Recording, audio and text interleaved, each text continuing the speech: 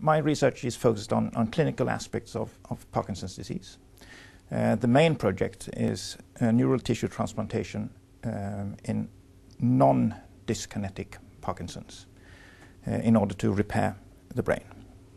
And then we have one project with growth factor administration, also to restore dopamine transmission. And then we have smaller projects on various aspects of drug treatment of Parkinson's disease.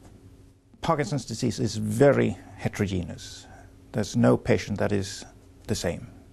And there are subgroups and numerous symptoms that one has to take into account.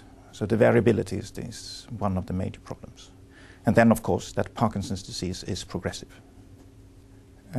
One breakthrough that I've been part of is neural tissue transplantation, that the clinical effects have been so clear, and I was one of the 5 that took it from animals to patients. The short-term goal is to get the neural tissue transplant program going so we can actually start transplanting patients.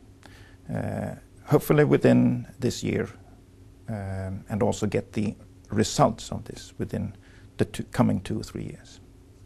Ultimate long-term goal is to understand progression in Parkinson's disease and find ways of repairing the brain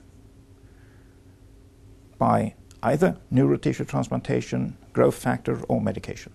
Well, the ultimate driving force is the meeting with the patients and trying to help out.